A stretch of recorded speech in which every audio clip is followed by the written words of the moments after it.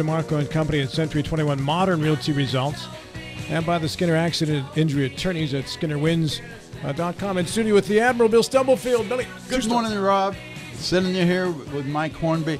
It's a good day to be a Republican. Maria Lawrence, an all-star. It is a great day to be here. I feel like I've really earned my pay today. You have, as well as Colin. Yeah. Yeah.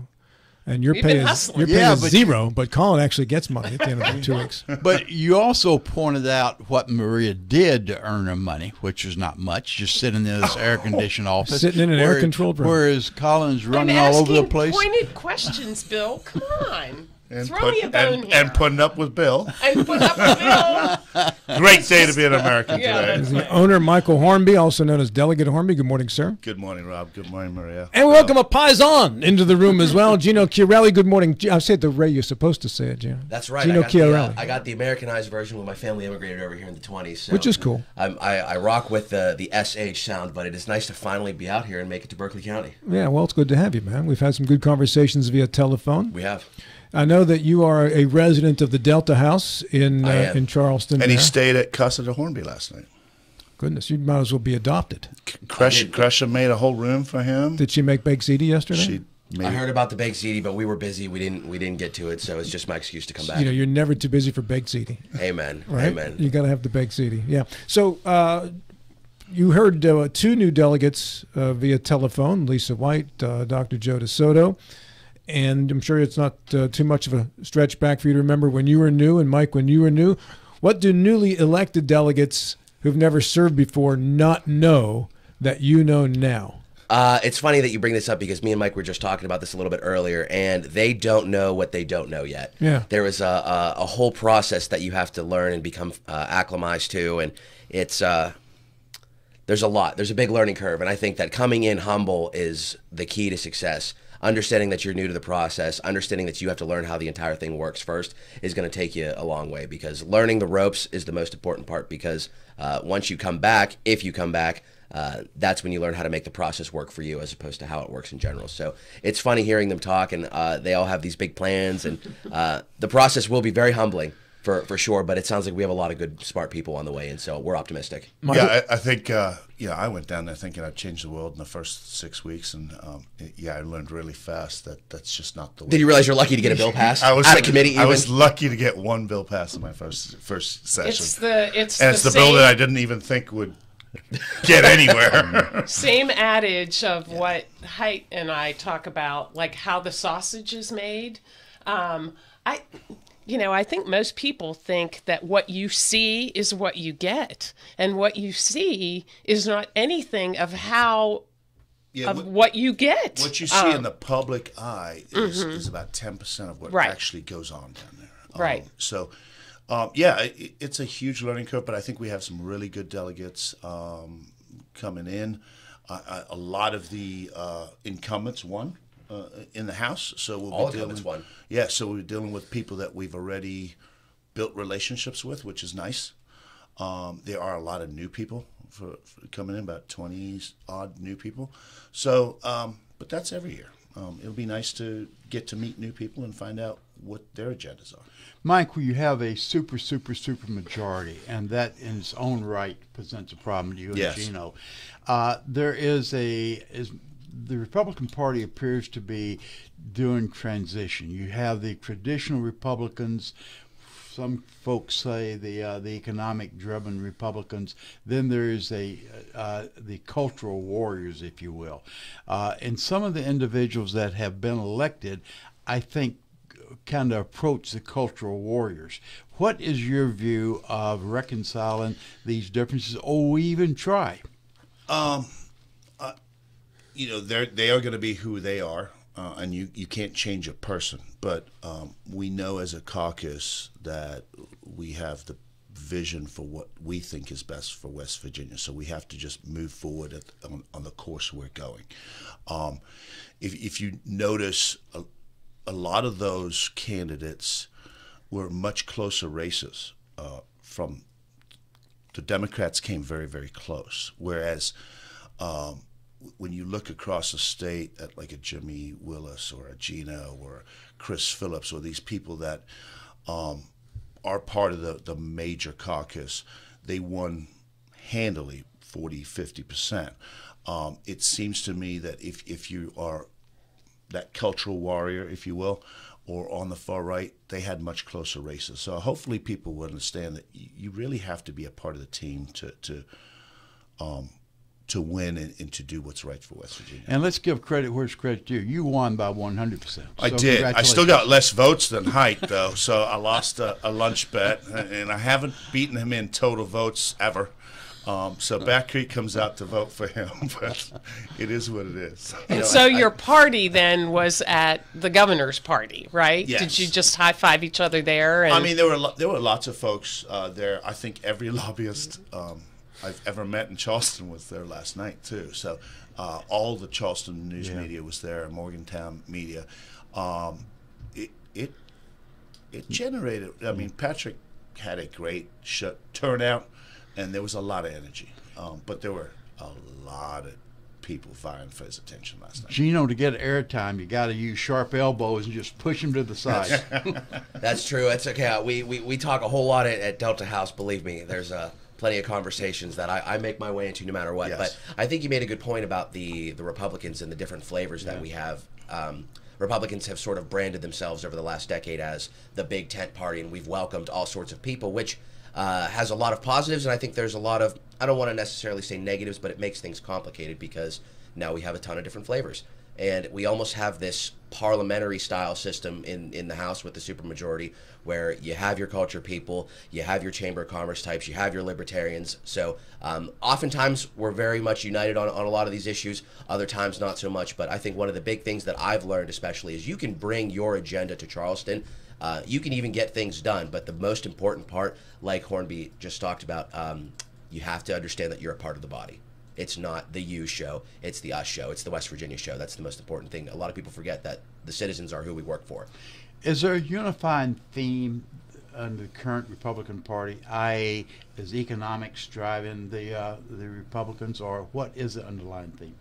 Well, I think that if we tap into what Patrick Morrissey really talked about during the campaign, if we talk about what effectively got him elected by over 30 points, is he wants to talk about deregulation. He wants to talk about building our economy and making the state attractive to outside people while still retaining our core West Virginia identity. So I think that building towards the future is something that we're all agreeing on. And while that's a broad theme, I think that it's something that brings us all together because nobody wants to see us fail. Yeah, everybody wants to build toward the future. The question is, how do you build toward the future? Go ahead. Well, I would say we have to build out our tax base, right? So we have to bring citizens to West Virginia. We have to be an increasing population. That's our first goal, because with a decreasing population and with an older population, our tax base goes down. So I think we're on the right path to increasing the population.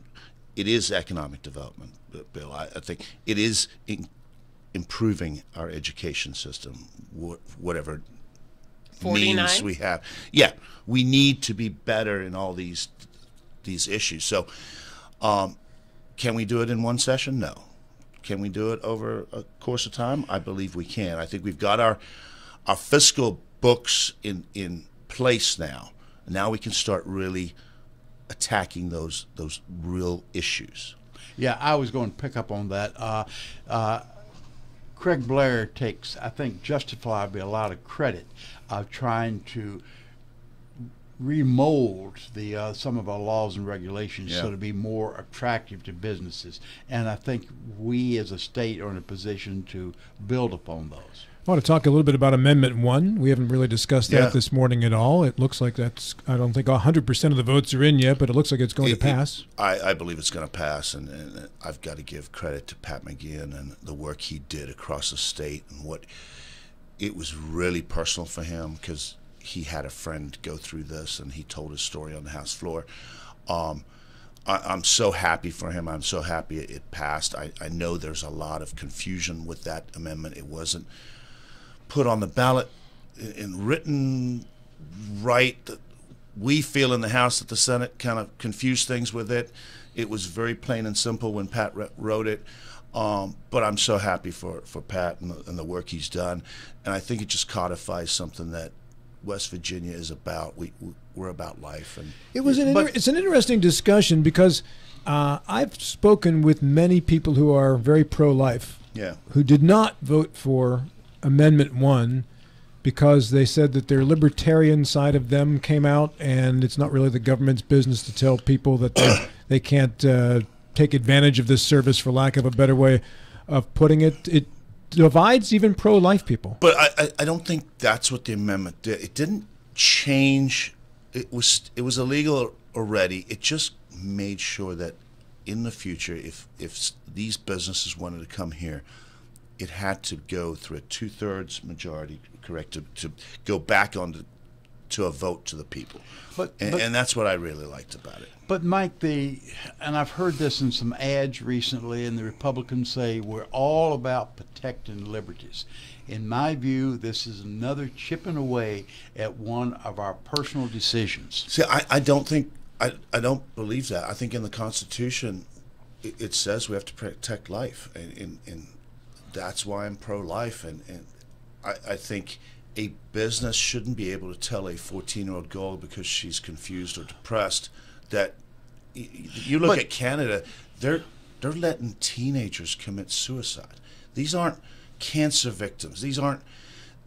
It's gotten to the point where the insurance company will say, well, you know, your 8-year-old has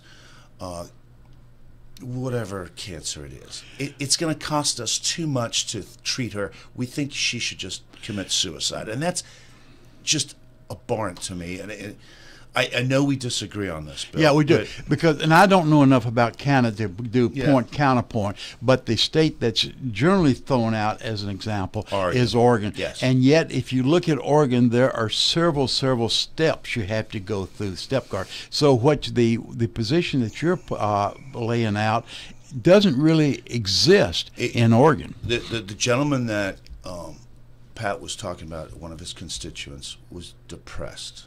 He didn't have a life cancer, and he was depressed. He didn't have any friends. He'd lost his job, and he just decided to kill himself in Oregon. We can prevent that within our community. We can prevent that by taking care of our family. I'm on the other side with you. I know. I just see that our liberties is something that we should be able to make our decision ourselves without the state jump in and tell us what we can do. Geno's perspective on this. You're a young fellow. How did you feel about Amendment 1? Well, I was one of the sponsors of it, actually. I try to maintain a consistently pro-life stance from womb to tomb. I'm against the death penalty, so I try to maintain that life position very consistently.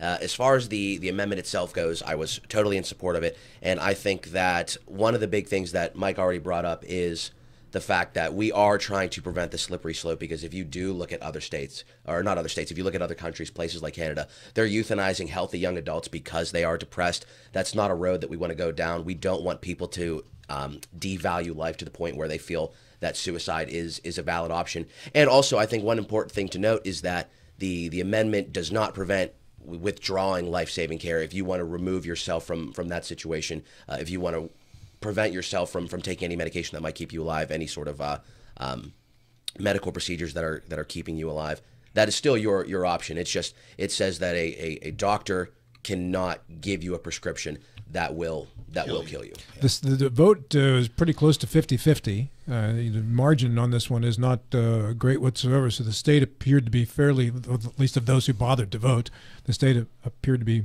divided down the middle on this one here. And I found that fascinating too, because on pretty much everything else in this state politically, it's about 70% one way and 30% the other. We were discussing last night and this morning. It's surprising that there were no surprises.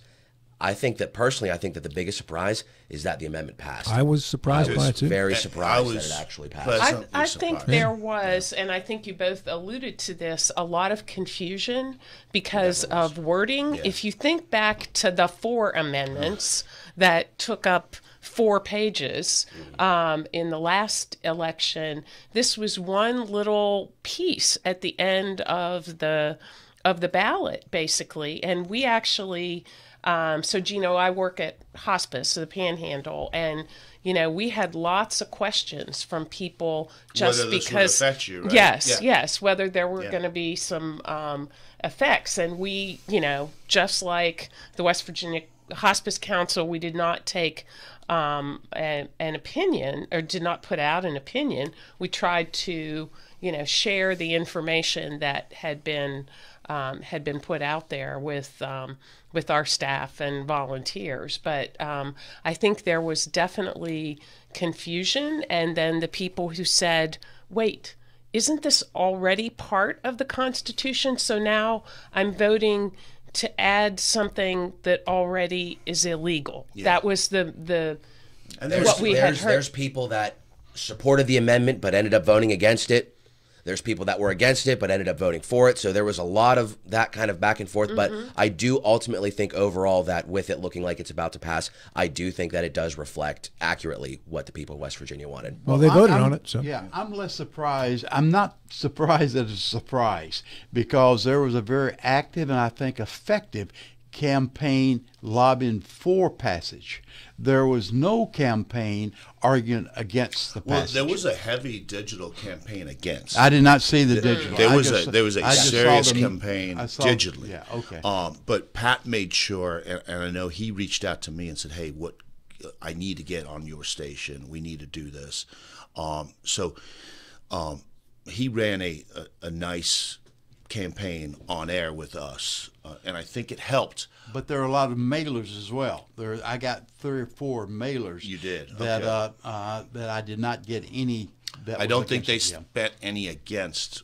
That's right. With the No, mailers, because exactly. it was already illegal here. So putting money behind that issue kind of maybe they. And I think some of the church communities got involved as well. Yes, I mean, I I agree. certainly heard it within that venue. was this the only amendment on the ballot? Yes. Yes. Yeah, so that also helps too. I think most people agreed the reason why the 4 amendments failed because it was amendment overload when you ran all 4 together. Well, I think there was 4, but also the governor came out against all 4. So Well, that didn't help either. Berkeley, we went against the governor, but the rest of the state, they do exactly what the governor wanted. How about a legal challenge? Joe Ferretti is saying he thinks there'll be a legal challenge. There to could this. be. I mean, but I don't see it. The way the actual amendment reads, I don't think it really is going It to. doesn't think the further region- illegalize it; it just makes Yeah, it part of the just makes it Constitution. part of the But yeah, Constitution. but they also The legal challenge is going to be whether the actual full amendment was on the ballot. exactly. That's exactly. it. That's it. That's it. the legal Exactly. challenge, and we talked about that the other day. We did. Right? So they may have a point with that too. that could be, but again. Well, I think that Hoppy Kirchhoff was talking on his show about how he thinks that, based off of his understanding of the law, is that the legislature decides what language makes it onto the actual ballot, right? That's not my department. I wouldn't be on judiciary. If they put me on a committee, I'd quit. That's a strong statement. I tell you right now, Roger, do not put me on judiciary. Yeah, regardless of how it got on there are 3 parts to the Constitution Amendment. Right. Only one part was reflected on the ballot. Yep. And as you head into I guess a quick January swearing in and then a February session, a lot of leadership changes will be taking place in the House. Have you guys already been part of the circus behind the scene as to who wants to be what? Sausage making. Again, like somebody said earlier, we serve at the will of the speaker, so he decides who, where, how you serve. We do get to ask for committees, so everybody will get a survey. Hey, what committees do you want? And you list them in order of 12, I think, Geno, right? Whether you get those requests is really up to the speaker. I'm not talking about your committees. I'm talking about who's the head of these committees.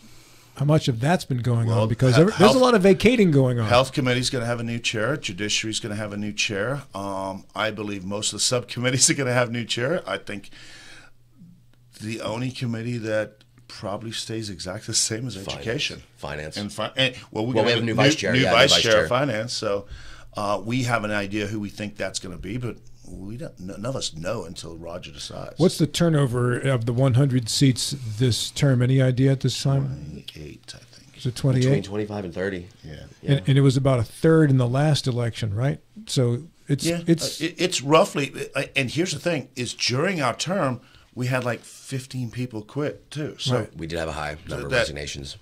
Resigned and got appointed, and those appointed people got reelected. So, and then there's a bunch of people that didn't run again that are new coming in. So are term limits necessary in the House, considering the turnover anyway? No, 2-year pops? I don't think so. I don't. Listen, if you put let's say a 4-year term limit on a House member, you ain't gonna have anybody that gets anything done. I mean, it takes a term to learn how the process works, for sure. I mean, I could see 8, 12 years if you really want to, but like somebody like Paul Espinosa, been down there a long time.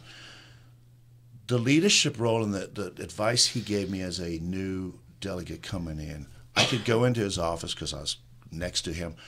He could teach me really fast how it was. For Geno and Jimmy, they all have their people that have been down there. Like Jimmy Willis has Zetezelo.